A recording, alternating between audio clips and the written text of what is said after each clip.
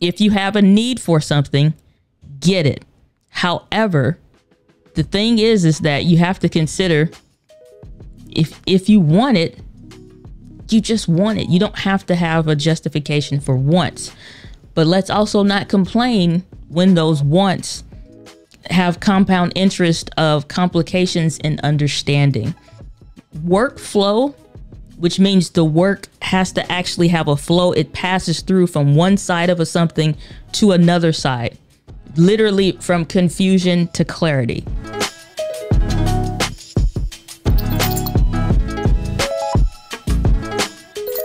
What is up, entrepreneurs? Welcome back to the Video Simplified podcast with your hostess, the mostest, Diana Gladney. This week, I want to talk to you about overbuying gear and underproducing. Now, to specifically clarify, I am not talking about any one specific person. This is not coming from any one specific scenario. This is and has been a consistent thing when I am going through working with individuals, when I'm going through and doing live streams. And I saw a crap ton of this in 2020 when everything literally just stopped being available because of it wasn't like a global chip shortage. It just was like a global shortage. And we all know because of the Panini press of 2020, okay, was out here having people literally take $100 capture cards, was the Elgato Cam Link charging $350, $500, $1,000 for it because people literally needed it. And so we also saw a surplus of random brands, as I always like to call them, just random brands as a umbrella of like the $20 capture card, or the Can't Link as it's commonly known on YouTube, that basically was just, again, it does the basic function. These were running from anywhere from $15 to $30. It did the job. And so that's what most people needed because they literally had nothing, couldn't use anything, cameras, everything's lights, everything was overpriced. And if something was in stock, then it was just good luck, Chuck. Okay. So because of that, and knowing that we're going through a global chip shortage, we're looking at different things happening in the market positively and negatively in the real estate industry, in the online ad space, in the content creation space. Everything gets impacted when stuff and major shifts are happening in the world, from political seasons to legit technological issues. Issues that we may be having with different countries or communications or whatever. So we as creators and entrepreneurs honestly get the butt of the stick at times when it comes to that stuff. The one thing that I will forever teach, forever and a day teach you, is that you never just want to buy individual spot things, individual pieces of gear. You want to actually go through and look at the overall system of gear that you need, because if you don't, you will always find yourself buying something unnecessarily, having extras. And I'm a big proponent of getting what you need or want, because it's fine if you just want something. And I also ran into the issue where a lot of people will want something, but it's like, if I'm talking to them, they'll be convincing me of the why they need it, knowing they've heard me preach the gospel of this whole thing, right? If you really want something, get it. If you have a need for something, get it. However, the thing is that you have to consider if you want it, you just want it. You don't have to have a justification for wants. But let's also not complain when those wants have compound interest of complications in understanding. Workflow, which means the work has to actually have a flow. It passes through from one side of a something to another side, literally from confusion to clarity. So when we're looking at gear and the essence of overbuying, and this was really something I was inspired by from another creator, and I saw them doing content around things that were mistakes of theirs. And I was like, I would love to do some videos around, and it's something I haven't made on the channel. It is now, and we're producing these videos, but it's like, I would love to do a video around mistakes that I've made. I'd love to do a video around purchases that were mistakes. And it resonated really well with everyone on the channel. If you haven't checked those videos out, I'll link a couple of them down in the description down below. And I'm doing even more short form content around that, mistakes. And if you're in the industry, whatever industry, obviously you're in a industry, but whatever your niche is, you can make the same thing. 5 mistakes you need to know about X, or 5 mistakes that new people make, or whoever is, it could be seasoned, established people make when you talk about X, right? And so even like today, I had a comment that I did another piece of content on. Again, like attracts like, so every content can birth another piece of content. As you're learning to create content, that's something that you need to understand. And so it's never any hiccups when it comes to content ideas. I've talked about that in previous episodes. The biggest problem people have is capturing ideas so that you have the thought to execute on later. So when you're thinking about what gear you need, I want you to start processing and thinking in your mind, what am I trying to accomplish first and foremost? And then I want you to start thinking about what are the pieces of the puzzle to make that happen. I always talk about it in a logic chain format, again, from point A to point B. And what are those points that I need to plot? Same thing like a GPS. I'm old enough and young enough to remember the days of MapQuest.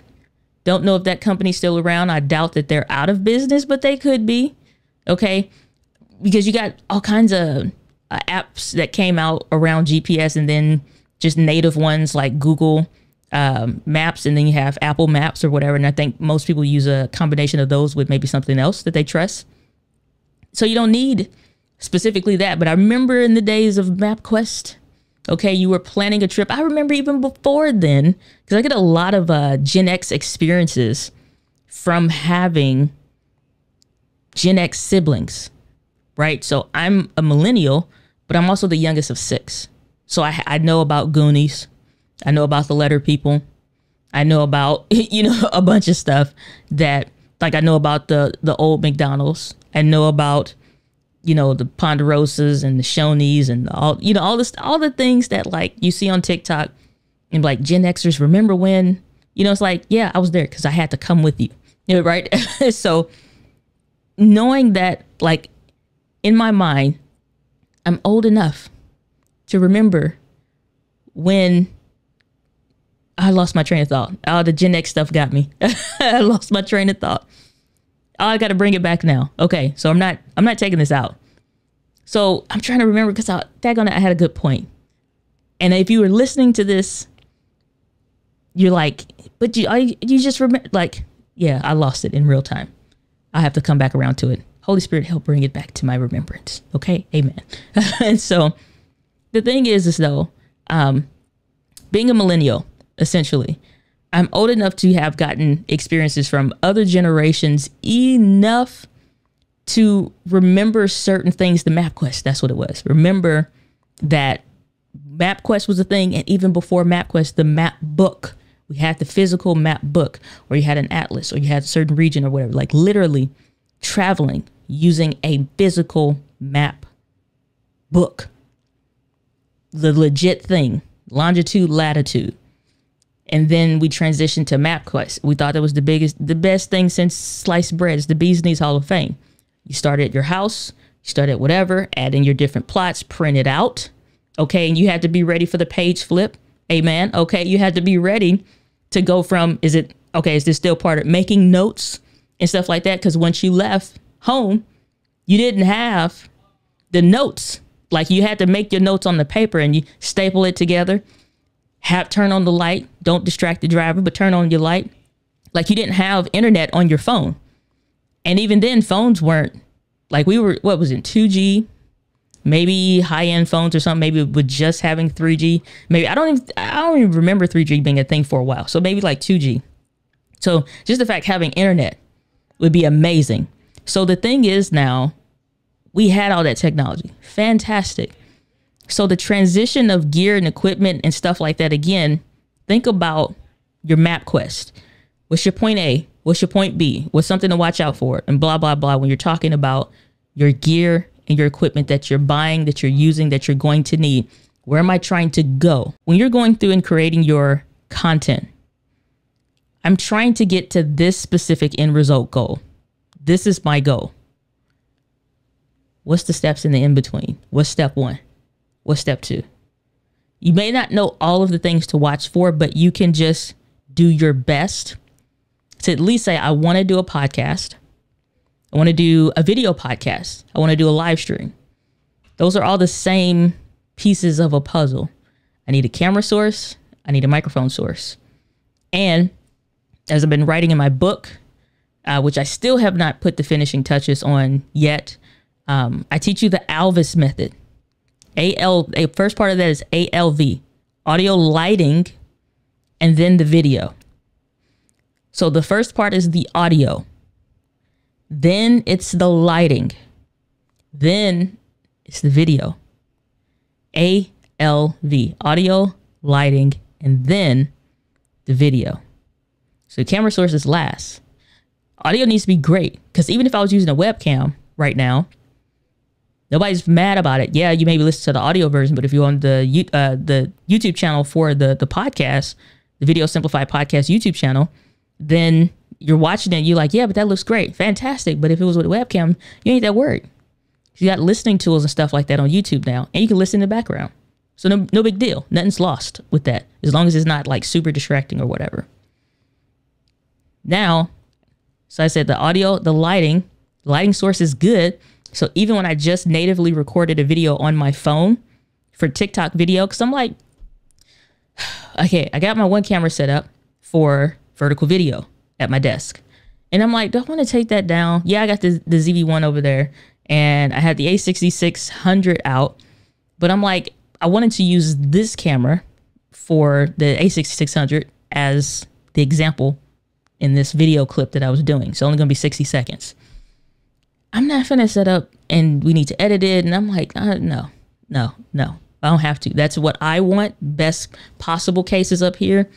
The easiest route, following ALV or the ALVIS method. Again, like I said, I'll get into the other stuff in another time, maybe as we're getting close to the launch of the book and stuff like that. So I'm breaking down some of those concepts and the whatnot. But the first part of ALVIS is ALV, audio, lighting, video. My audio was good because the first time I did the video, I had my phone in my hand, but because the Rodecaster can connect to my smartphone, I just plugged in my smartphone. Lighting, L. I had the lights on. I always can just use a simple command with, I'm not going to say the thing's name, but let's just say your digital assistants with technologies and whatnots. Okay, Lady A, we'll just say that. I can say, turn on such and such lights, and the lights come on. And I can give a different command for the lights, and certain ones go off and certain ones come on, based on how I need to create content or where in the room I'm creating content and what I need to have done. Daylight today, I just have to turn all the lights on. So no matter where I'm going, I'm good. Okay, the lights are all on. So even with a smartphone, it looks great. Some of my earlier videos in this same space with poor lighting, and not even set and having even invested in good light and not having that set up right, it still was a mess. Still looked bad. So good lighting done well can save you a lot. So L is checked off. The lighting's checked off. Now my camera source, one thing I did that helped me tremendously, the little lens cloth that comes with some of anything from your glasses, a microfiber cloth that is not dirty. So microfiber cloths are good for cleaning your glasses and stuff, even without some kind of solution or spray or something, because it absorbs the oil. Once you have a cloth, you've washed it or whatever, it's no longer good for lenses and glasses. A new, clean, or one that's no extra oils, and even natural oils from your hands is an issue. Take that in consideration. So I swap out microfiber cloths as well. But these little lens cloths, or you can get, put a link in the description in the show notes for my favorite lens cloths, not like a physical one, but like disposable one. Love them. Get your box of 200 of those. They'll last you for several months, if not a year.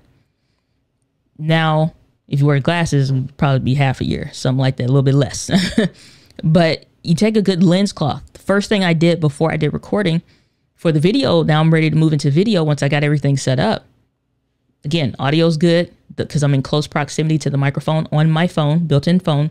So it's not away. It's not going to sound super echoey. So I'm close to the audio source built into the phone. The lighting is good. So that's already good to go. Now I'm into the video side. My primary thing, so it doesn't look like somebody smeared Vaseline over the camera, is clean off the lenses, the front and the rear facing one. The video looks great. Feel free to go to my TikTok account, and for May 31st, take a look at the video that I just uploaded. That's a native one with the phone. You can clearly tell the difference.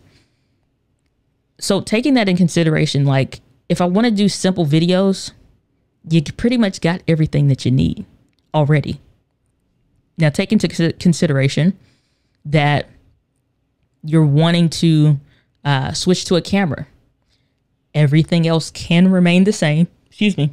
Everything else can remain the same. But we're now switching, let's say, the camera source.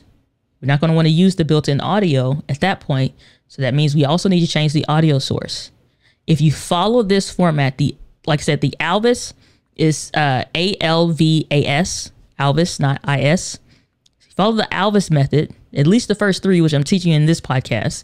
The ALV, the audio, the lighting, the video, in that order, that I'm giving it to you in the right order. Audio is first. So if you upgrade in the camera, you make space in that budget for the audio too. So I used a simple shotgun microphone in my demonstration. But because audio takes a precedence over the video, I need to make sure that that's right. So I didn't include this clip in the clip because it's only 60 seconds. But what I did describe and show though, is that I reversed the microphone so that the speaking portion is facing me. I'm not talking into the butt of the microphone. I'm speaking into the actual speaking portion of the microphone. So it's reversed. Looks a little weird, but for someone that's recording from behind the camera and you need good audio, that's important. The part that's not in the video is me adjusting my audio levels to make sure that if I was going to record a clip, because it was all impromptu, just because I was answering a question. So if I was going to do an audio clip on the actual camera just to demonstrate what it would look like, and I'm like, I'm not doing all that for this, not in this moment, then I wanted the audio levels to be good. So to truly test the audio, I don't say test 1, 2, 3, check, check, check. When you hear that, that is only for somebody that is trying to make sure and verify the audio works. You don't talk and say check, check, 1, 2, unless you're rapping or something maybe. However, when you're speaking, you have multiple variations in the voice inflection so that it makes sense. Because of this, I always say statements. I'm never going to do, like I said, to check 1, 2, 3. What I will do though, is I'll say something that's on my mind, maybe recount a poem, some phrases or something that I know, or whatever the case is. At the time was a Missy Elliott rap. It was some lyrics from one of her songs from back in the day. So, and that's enough sufficiently to test the audio. So audio, lighting, now setting up the video, looks great. Anytime I'm getting ready to do something, I'm going through this same process every single time. I don't want to over add a bunch of stuff. Something that was new that was recently added to my setup was the Loop Deck Live. And we've done a few videos on the Loop Deck Live on the channel. But it has to make sense to workflow. The question I'm always asking is, how is this going to fit?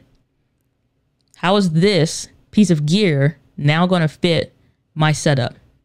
What efficiencies, because I always think in two terms, which is not two terms, but two wavelengths essentially, which is logic and efficiency. How can I logically make something work? What's the logical process to go about doing things so it makes sense? And then number two, how can I make it efficient? Even when I worked at the bank, that was my biggest thing. Does it make sense? And if not, how can I make it make sense? And then number two, how can I make it efficient? Because they always going to have a system or a way to do it. Now, how can I make it better? How can I make it more efficient and work more to my needs? So with the Loop Deck Live, adding that, how are you going to fit? What am I currently doing and what are you replacing or making more efficient? Now, how can I make it even more efficient?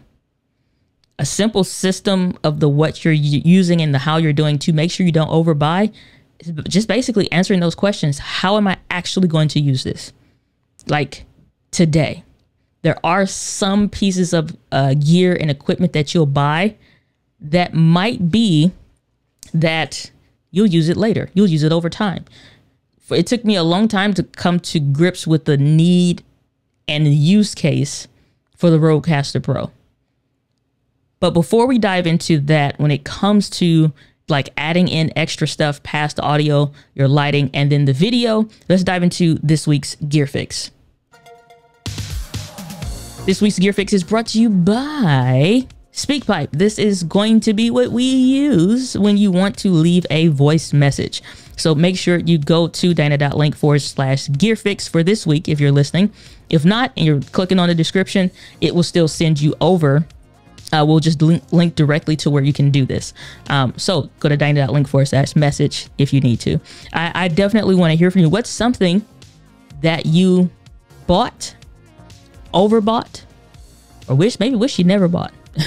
I have plenty of things that I've gone through. I love the video that I did, again, diving into stuff that I made mistakes, stuff I should have never done, and what I should have done, how much money it could have saved me if I had known X, or if I had done X. Maybe it's trusting my gut, and sometimes listening to good wisdom and good advice. So I'm curious, what's something that you bought, maybe shouldn't have bought, over like it was just extra? Either way, I want to hear from you. Go to dyna.link/gearfix for this week's Gear Fix, because I want to hear from you. So let's get back into it. So my thing is, when it comes to adding in extra stuff, like the new Rodecaster Pro 2 came out recently. We had the new Canon R7 and R10s that just came out. Literally today, we just had the, what is it? The Fuji had the X-H2S, I think it is, or something like that. I think that's the right one. That just came out today. There's a ton of stuff coming out all the time. And sometimes it's within like a certain pattern. Like most cameras may come out every 2 years. So if you just got the A7 III in, let's say, 2010, then in 2012, expect a new camera. Sometimes it's a little bit late. It's like 2013 or something like, you know what I'm saying? Like it's 2 and 3 years later, sometimes 4. Sometimes they just quietly discontinue a camera and you never hear about it again. Canon did that with their, a camera. I wish that they would bring back the APS. It wasn't APS-C, it was APS-H. Look it up sometime. APS-H. It's a bigger sensor. It's bigger than APS-C, but it's not quite as big as full frame. It was a perfect in between. I think that was a huge miss that Canon should have brought back, especially on these newer ones that just came out. So I missed that. There was the 7D. I think it was like the original 7D camera that came out, the Canon 7D. I wish they had brought that sensor back. That should be a norm, you know? But anyway, my rant is over. So when you start looking at extra stuff, like the Rodecaster, Rodecaster 2, Loop Deck Live, whatever the case is, are you, like, again, yeah, you can just want it and it could be great. And it's fine to get the things that you want that's just going to bring you true joy. But at the point to where you honestly, like I remember like it was yesterday, I was sitting in literally this very office. It wasn't as decorated. So thank you to my friend that came over and helped me with that initially. Okay. Saving my life out here in these streets, because I ain't the one. I can decorate a bookshelf. That's as good as I can do for you. I can't help you. I can decorate a table, maybe. Barely. I can't. I can do a bookshelf. That's what I can do for you. So literally sitting in this room and I'm looking at all the stuff that I had. The Zoom H4. I had the Canon T5i. I had the ceremonic something or another thing. I was looking into another recorder type thing by Zoom or somebody else. All this crap, all these cables. And I'm just like, I remember being so frustrated because I'm well past the day I wanted to record content. I'm trying to work in between feeling well and such. And I'm super frustrated because I can't record content. And furthermore, all this stuff is in my way for me to actually record content well. I'm annoyed as hell. And I remember thinking, oh, I had a mixer board, like a traditional mixer board and all of that. I'm like, man, none of this stuff individually was bad pieces of gear past the ceremonic thing, which I talked about in the video. But all this stuff, man, I had accessories for a smartphone. And I'm just like, all this stuff is cluttering up my mind. I'm so annoyed. I'm looking, I'm like, okay. Delete, remove everything. I unhooked everything because the way I had the stuff set up, the audio was separately going into the Zoom because the preamps were bad on the camera. And I'm like, man, this lapel microphone is so long. I got this big wad of 50-foot cable. This room ain't even that daggone big. And so it's just like, everything's annoying me. Didn't matter if it was like working, quote unquote, but it just was annoying the hell out of me. And so I'm like, okay, here's what I'm going to do. I saw for like $10 or something, the purple Panda lapel microphone, because I was using the Boya BY-M1. Everybody loves that microphone on YouTube. I don't like it. I don't like the ones similar to it. I don't like them 50-foot cable because of my experience. If you have need of it, great, good for you. I don't like it. It takes a battery. Don't care for it. Because I have had where the battery dies over time. The batteries last a long time. Or it's in the smartphone position or whichever position is the opposite. Like it can do smartphone and it could do for cameras. And it's like in the other position. And so finally got the video right. Finally hit done, like, oh, I'm exhausted. Put the daggone SD card in the computer. No audio. Just me sitting there mouthing a bunch of stuff. You hear no audio. There's zero audio because the switch is in the wrong thing. Can you set up a system, simple checks and balances system to watch for that stuff? Sure, but why the hell? Why? No, I'm not doing it. Hell no.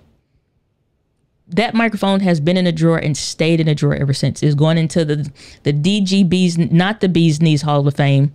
Okay, the Buzzards Hall of Fame thing. Boy is a fine company. I ain't got no qualms with them for real. But it's going in the Buzzards Hall of Fame. Stuff that I don't like. Messed me up. And it's like, again, it's nobody's fault. It's my own fault though. But it's a good lesson and a good reminder. Because I wind up putting that to the side. My audio. And I'm like, I'm sick of this. Put it in a drawer. I got the Pop Voice lapel microphone. Came with an adapter that I could plug directly into the camera. Did it improve or make the audio preamps in the Canon T5i sound better? No. But it made my life a whole hell of a lot easier to just sit down and record a video.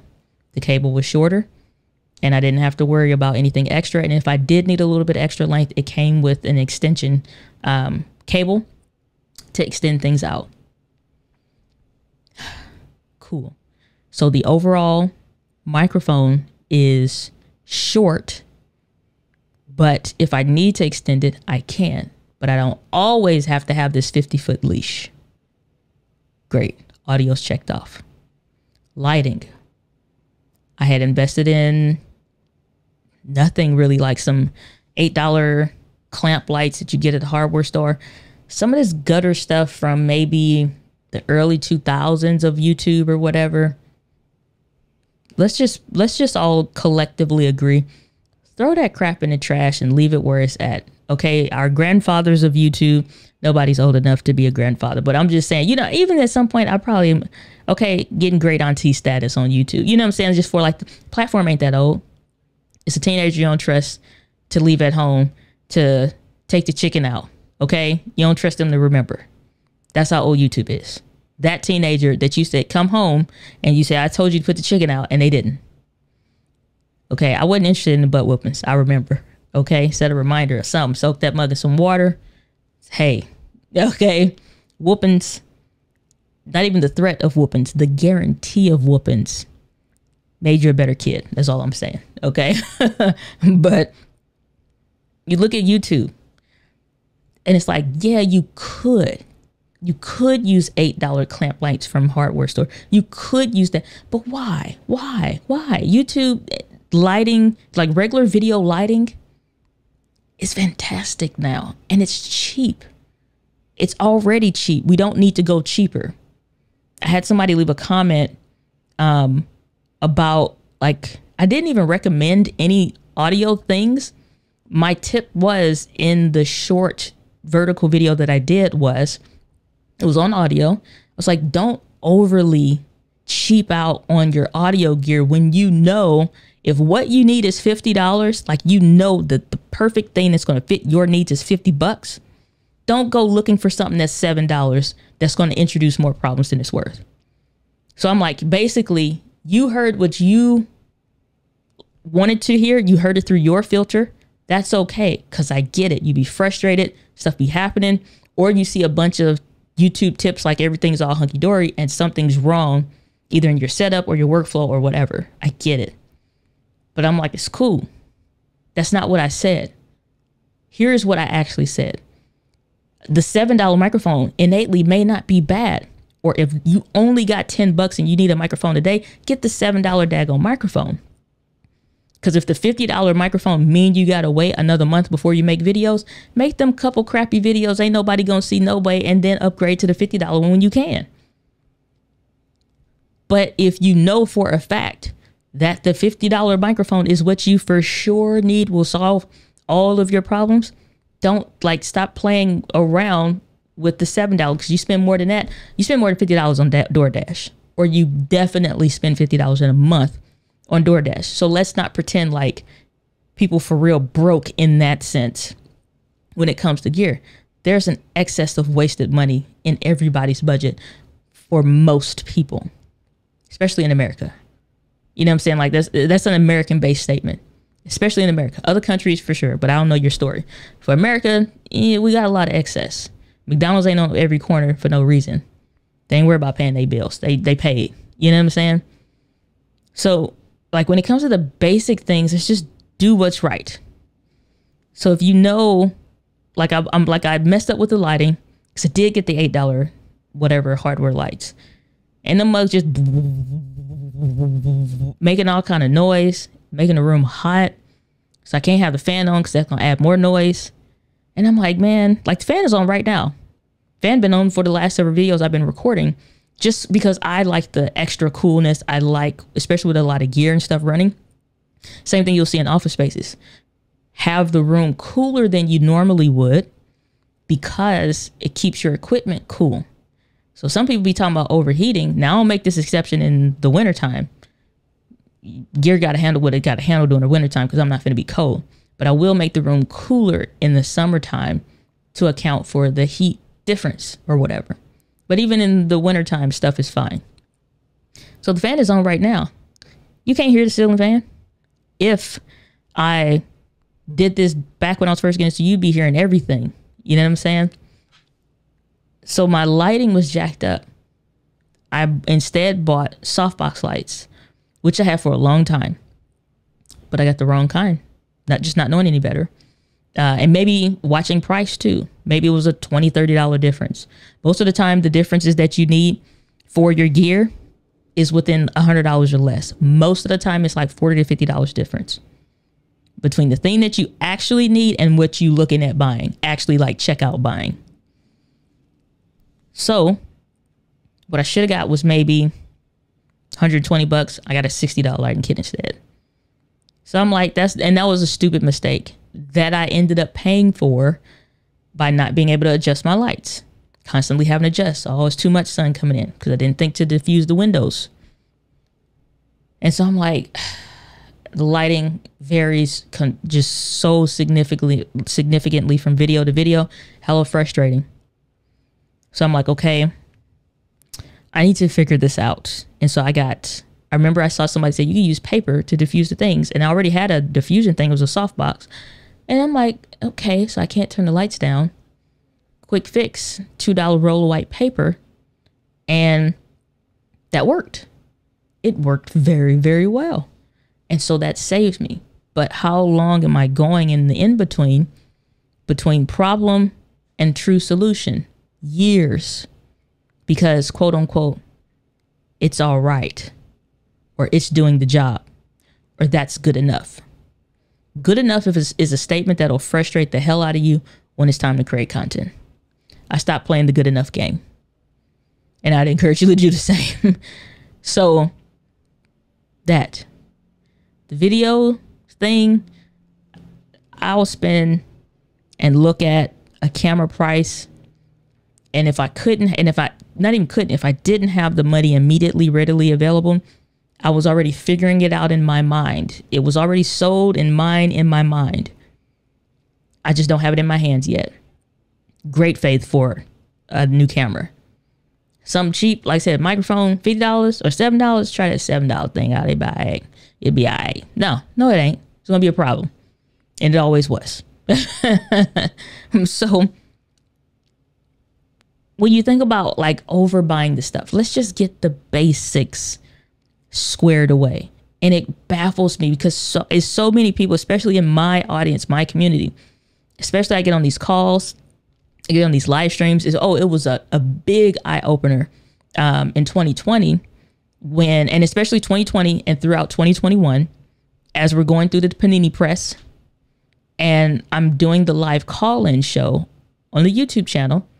And I'm like, show me what your setup is. And everybody says the same thing. And I don't judge anybody, but it's like, I'm trying to help you, find a solution. Everybody's doing the same, like, oh, I got this, I got that, and I got this, and I got that, and I got this, and I got that. Like, stop. You're doing too much. You confusing yourself unnecessarily. I remember specifically a gentleman I was talking to had a bunch of audio stuff, and all those videos, all them live streams still on the channel. He had a bunch of audio stuff. And he's like, man, I got this because I heard that. And then I saw on this channel, I got that. And it's just like, chill. Not until the next episode, but just like chill all the way.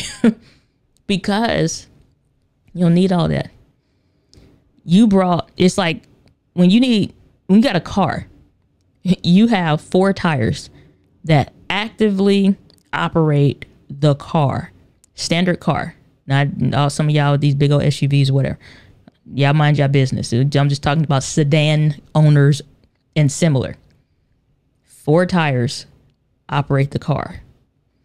You have 1 other spare in your car. On your person, as it were. You don't have 4 other spare tires in your car. The equivalent of overbuying gear is that some of y'all have a 4-door sedan. You got the donut back up in the trunk or the regular real tire for the spare in the trunk. Cool. Some of y'all go out. Again, notice I said sedan owners, 4-door car. You got Hummer tires in your trunk. You putting big wheel tires on the roof. You also are buying tires for go-karts and mopeds and scooters and filling up the back seat. You are so weighed down with excessive tires that all work as a tire. Wrong vehicle application. You ain't riding a scooter. You don't need them scooter tires in there. You ain't riding your bike or have need of your bike or regularly ride your bike. You'll need all them 37,000 tires in your car. You ain't got no scooter. You don't own a scooter.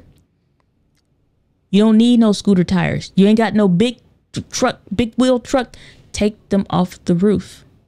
That's the equivalent of, oh, now your car is so weighted down, it can't even back up. It can't even get out of park. This is the equivalent of overbuying gear that causes you to underproduce. To go from the frustration and the hell of overbuying and underproducing, just do the very simple. What's your audio setup? And not just setup, system. What is your lighting system? And what is your video system? Everything else is extra. If it does not serve one of those three, it becomes extra. And I don't add extra until I definitively have, for me, like I've made sure that the video is great, or I'm in the process of improving it, but this is what I'm working with right now. I started with my phone. I transitioned to the Logitech C920. And then I transitioned to a point and shoot camera. Then I transitioned to a DSLR camera. Then I transitioned to a mirrorless camera. And I just kept upgrading the mirrorless camera over a period of now, which will be 6 years. It'll be 6 years this year of just creating content from day one. So you don't have to have it all figured out today. It don't have to take 6 years. That's just my personal journey and where gear was and stuff at the time. Some of y'all can speed past all of that now. You don't have to worry about all of that. Wanted to take extra time and just have a conversation around this because nobody else is having this conversation, and I wanted to talk about it because this is something that plagues a lot of people, and it seems like as long as we, the educators, the mentors, the ones y'all look up to when it comes to content creation, who you go to, your guides, we're allowing you to buy 37,011 lightsabers. Yoda let Luke use one lightsaber. Yoda had one lightsaber and was bad with it. Bad with it. Masterful. You know what I'm saying? Become a Luke Skywalker with your one lightsaber. Stop trying to carry 15,011 of the same things. You're going to get chopped off at the knees. It's going to slow you down. And the only person that you'll be able to blame is yourself. That's where I'm going to leave it for this week's episode of the Video Simplified podcast. Make sure you call in and leave a message. I'm very, very curious, very interested to hear what you have to say and your thoughts on this week's podcast episode, because I know some of y'all are guilty. And if you're listening to this and you feel that little tingle in your ear, you're like, she talking to me. I am. You're correct. So as I love to end all my episodes, the winds of life blows on us all, but it's how you set your sails. That, guys, a little bit of passion. I'll see you on the next episode of the Video Simplified podcast. Take care. Love this conversation, then you will love our Video Simplified community. Go to videosimplified.live if you want to join into this wonderful community where we have our bi-weekly live streams where we're diving into titles and tactics and things surrounding YouTube and content creation.